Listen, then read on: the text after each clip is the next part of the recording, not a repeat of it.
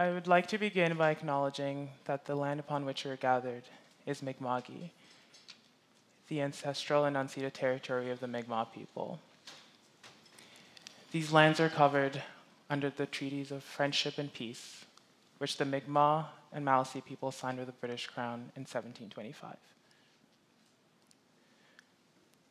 Good evening, everyone. My name's Henry Annan, and I'm a proud SMU alum, class of 2014, Go Huskies. And I'm a second-year pediatrics resident training to become a pediatrician, and I work just down the street at the IWK Health Center. And I've got to tell you that despite the long hours on call and the grief that often comes with taking care of a critically ill child, I love my job. There's just something about the minds and resilience of children that shines the brightest light even in your darkest days and remains my motivation each morning I wake up to go to work. I consider myself privileged to be part of such a rewarding profession. And so naturally, when I get medical students and soon-to-be medical students who express an interest in a career in pediatrics, and they come to me for advice, which I encourage, by the way, I give them my totally unbiased opinion about how pediatrics is the absolute best specialty in the entire world. Now, I wanted to share with you one of these conversations I had with a good friend of mine not too long ago. He was also a medical student and had expressed interest in pediatrics.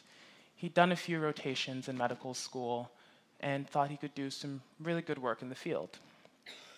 But he had one reservation. He told me, Henry, I love pediatrics and everything, but I just heard that a lot of the stuff that you guys do as pediatricians are not really medicine related. Oh. I asked him to elaborate further. Well, I just heard it's a lot of social issues that you can't really fix as a doctor. I see. Tell me more. Well, I don't know. I just feel like it'd be frustrating. After spending all these years in medical school, I kind of like to do things that I was trained to do. Sentiments like this are not uncommon in medicine. In fact, they're not unique to pediatrics at all. Perhaps now more than ever, physicians are being confronted with the social issues that their patients are facing each day. These are the famous social determinants of health. Those characteristics or factors that are not biomedical per se, but are just as critical, if not more critical, in determining health outcomes in patients and patient populations. For example, keeping it to pediatrics, which is the field that I know best, we know from a famous study that was published in the late 1990s that children who experience adverse events such as neglect, abuse, and trauma during their childhood can go on to develop the very biomedical phenomena of cancer, lung disease, and heart disease in adulthood.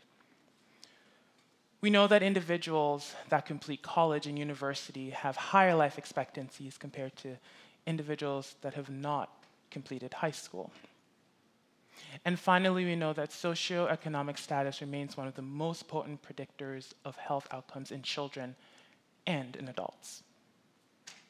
So you see, the social determinants of health are medicine, and they should concern anyone who has the privilege and responsibility of providing care to patients. Yet, physicians absolutely balk at the idea of having to deal with the social issues that their patients face, citing that they represent challenges that are far too complicated, far too great to take on, which I find quite ironic because as doctors, we get trained to do some pretty complicated stuff. I mean, when I'm on call in the pediatric intensive care unit like I was on the other day, I'm often taking care of children whose hearts have stopped beating and so are connected via tubes to a machine that functions as their heart, pumping blood throughout their bodies, perfusing their organs, until hopefully one day their hearts will beat again. We see teenagers come in after severe motor vehicle accidents, complete with multiple broken bones, multi-organ lacerations, and severe spinal injuries. Yet an interdisciplinary team of doctors, surgeons, nurses, and respiratory therapists gather in the trauma bay of an emergency department, working systematically to ensure that that child that teenager has the best chance of going back to their baseline as humanly possible. We spend millions upon millions of dollars in failed experiment after failed experiment after failed experiment, as we should, trying to discover novel therapies to complicated cancers because we collectively believe in our duty to find a cure for this lethal disease. Surgeons spend 6, 12, 18, sometimes even more hours in operating rooms, diligently, meticulously excising tumors from parts of the body where the difference between life and death can be a single millimeter. But yet you ask the average physician how they're going to solve climate change, which, by the way, the World Health Organization and basically everyone agrees is the greatest threat to global health in the 21st century. And you'd be lucky if you got as much as a chuckle. Why is this? As I pondered this question further, I realized that the answer lied right in that conversation that I had with my friend. He said, after all these years of medical school, I would like to do things that I was trained to do. That was exactly it. Physicians are not trained to deal with the social issues that are impacting the daily lives of their patients. Listen, if you gave me a newborn who's not breathing, as scary as it is, I know exactly what to do because I have trained in that scenario in my residency education over and over and over again so that when it happens for real, my thinking is automatic. Yet if you asked me how I was going to solve the systemic racism that has led to health inequities between minority populations compared to non-minorities, I would have to draw on knowledge and skills acquired outside of my formal medical education. In my sleep, I can rhyme off the diagnostic criteria for rare pediatric rheumatologic diseases like Henoch-Schönlein purpura and juvenile idiopathic arthritis. That's because I studied them in medical school. Yet I received no such lectures on how to provide primary health care to the 5 million Canadians who do not have access to a family doctor. Now, this is by no means a knock on the Canadian medical education system. I think that Canada should be proud of the physician that she produces who go on to serve their patients and their communities. However, I argue that the good doctor should be able to take care of the entirety of factors that are affecting their patient's health.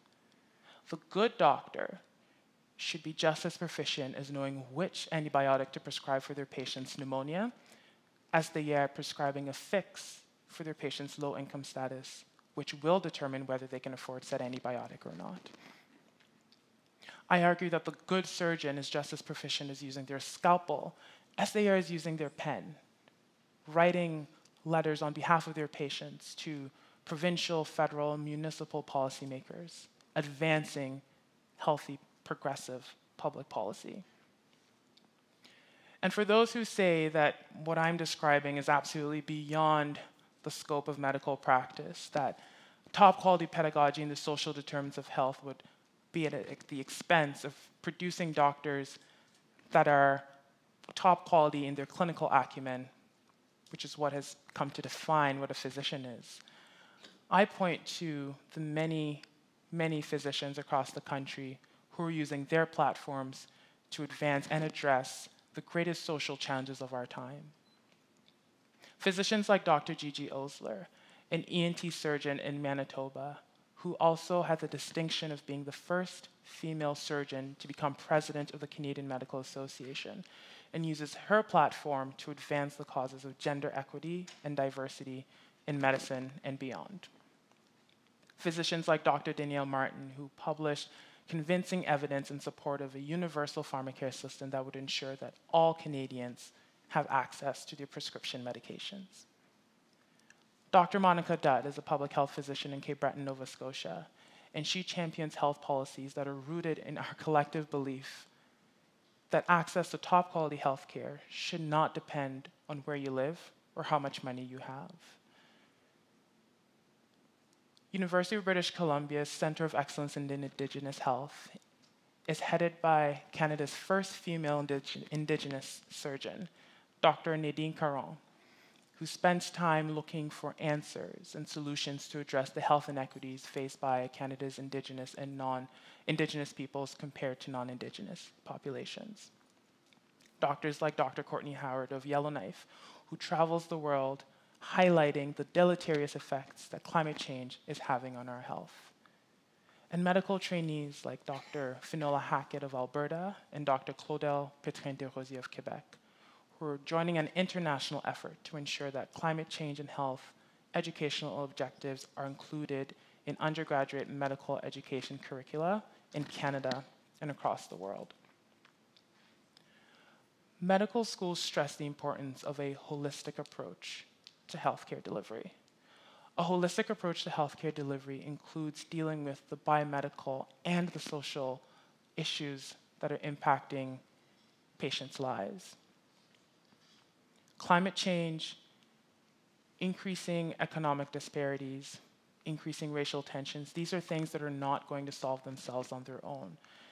It is time for physicians near and wide to roll up their sleeves and join the efforts to create healthier communities, and for medical schools in this country to step up to the challenge of ensuring that our future generation of doctors are ready to take on the social challenges that they're going to be confronted with that are impacting the lives of their patients. Because Lord knows, looking at the challenges facing us and the hurdles that are before us, we're going to need everyone. We're going to need the young, the old, and the in-between. We're going to need men, women, and those who do not otherwise identify. We're going to need some passionate activists and some thoughtful advocates. We'll need some curious students and some dedicated teachers. We're going to need some innovative engineers and some expert scientists. And yes, we're going to need all of their good doctors too, to ensure that when I look in the eyes of that 5-year-old patient and I tell her that everything is going to be okay, that I can truly mean that everything will be okay, and that she will realize the future that she so deserves. Thank you so much. Merci.